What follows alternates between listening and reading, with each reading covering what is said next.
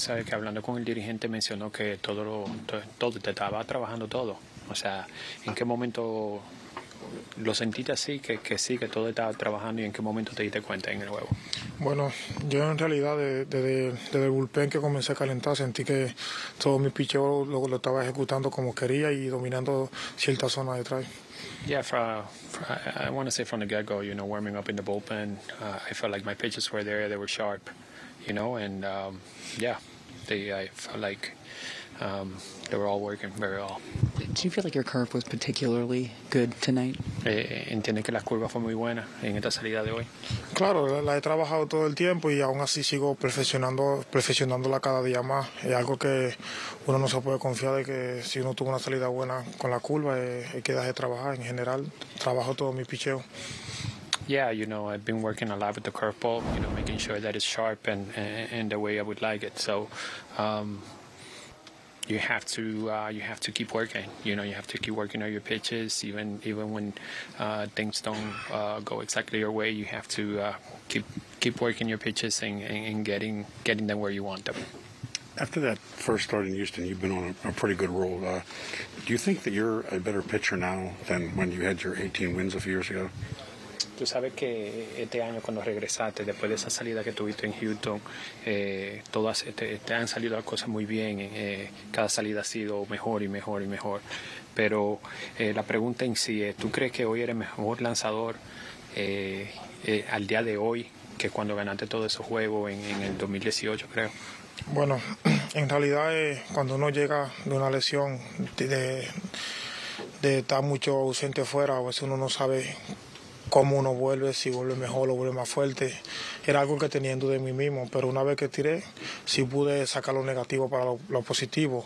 En realidad me siento más maduro, cada día más confiado y entrenando cada fuerte, ¿sabes? El trabajo que uno hace durante los días de descanso se refleja en cada salida y es lo que he tratado de mantener una buena rutina de trabajo y sentirme mejor cada día más. When you're coming back from an injury and when you've been out for quite some time, you have doubt because you don't know how you're going to come back, and how am I going to feel strong? Am I going to have the stamina there? But the work that I've been able to do in between starts. Like I mentioned, the work on the sharpness of the pitches, being able to mature as a pitcher, I think, has allowed me to get the results from all that work, and I think, every outing I've been able to do that.